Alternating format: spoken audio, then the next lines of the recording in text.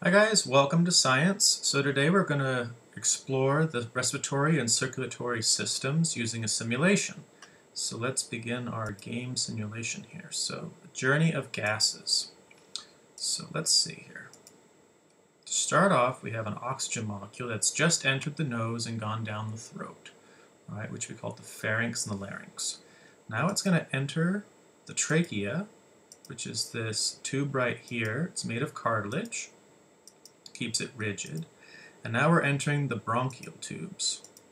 If you continue on through here, you're entering the bronchioles, and now you're entering the alveoli right here. So this is inside the alveoli, and this is the capillary, which there's lots of capillaries located on alveoli, as we saw in the lecture. So what they do is oxygen just came into the lungs. We just saw that happen. So this is now inside the little grape-like structure. Oxygen's going to jump, it's going to diffuse through and link up with these cells, these little red blood cells. The red blood cells are going to transport the oxygen throughout the body. Let's follow our red blood cells through the capillaries in the lungs toward the pulmonary vein, which leads to the heart right here. So the blood enters through the left atrium, and then it goes to the left ventricle, and then it goes up to the aorta.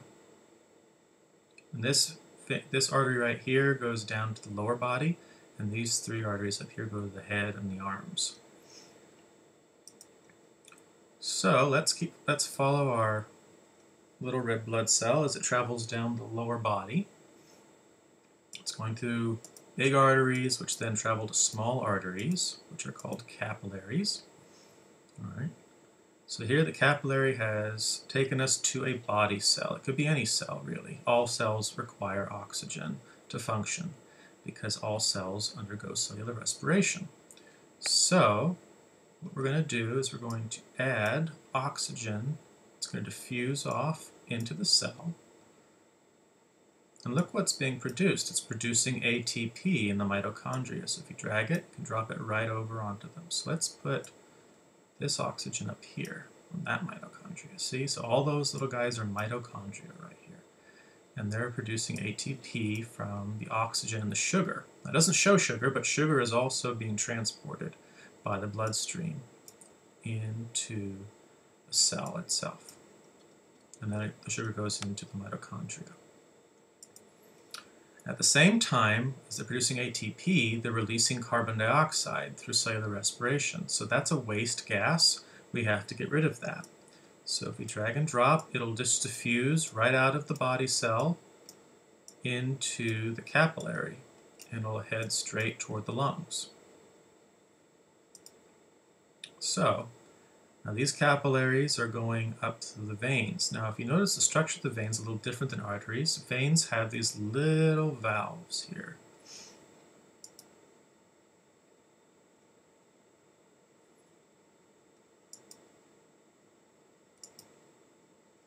And they keep deoxygenated blood from going backward into the heart. So it's always a one-way flow.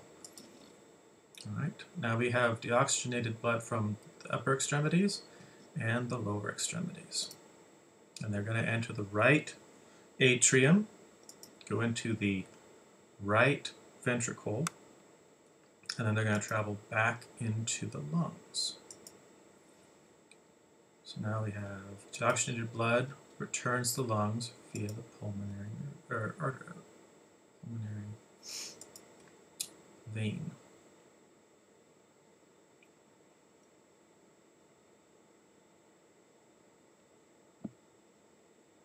And just diffuses right out to the alveoli. Boop. Carbon dioxide travels out of the alveoli, grape-like structure, goes through the bronchial tubes,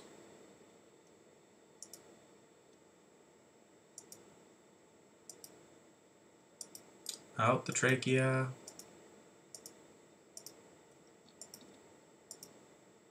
out the larynx and the pharynx and out into the atmosphere. So when we exhale, we breathe out carbon dioxide. And that's the simulation. Pretty cool, huh? Alright, so be sure to finish the worksheet. You should be able to finish it based upon the simulation for what you saw.